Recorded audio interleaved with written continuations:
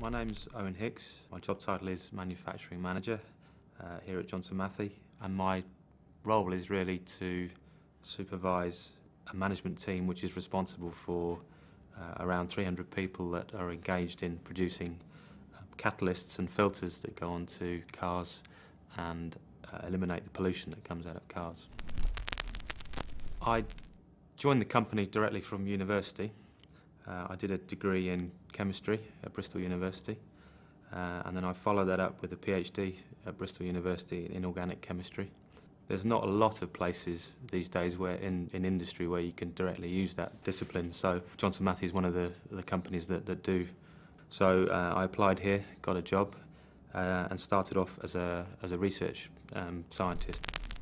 After about a year with the company, I moved to Brussels, where I spent, as it turned out, 5 years working in the plant there.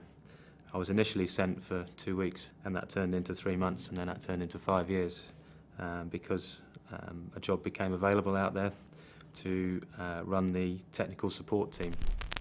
I loved working overseas. It was a challenge, but it was a great time to do it because I was quite young. I was only 25, I think, when I went.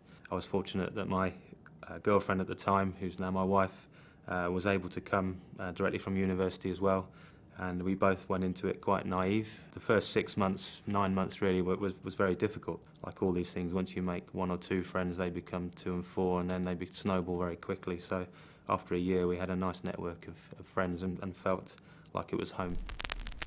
At school, I enjoyed work. I enjoyed schoolwork, and I was quite good at it, but my memories of school are basically just playing football constantly. That's really all I was interested in. All through my life, really, I've played football, much to my wife's frustration. When I was 6 or 7, I didn't spend a lot of time dreaming about what I wanted to be, I don't think. I was pretty happy just being a kid. I did want to be a rock star as well, I guess, probably when I was a little bit older. This nappy represents what is important in my life at the moment, really, and what is dominating my life. My second son was born 11 weeks ago, and that definitely gives you a proper perspective in life about what's important. One of the reasons I do my job is to be able to provide for my family, but at the same time, I need to provide for them by actually being there at home as well and trying to be a good dad. My granddad, who actually passed away at the age of 100, so he had a very good innings. But I remember he was from Wales, and he was almost a legend in his community, and he was unbelievably well respected. And I never really saw that until I was a bit older and realised it. And looking back at it now, I can just see that the respect that he had from his community was incredible. So that to me is quite an inspirational thing, really.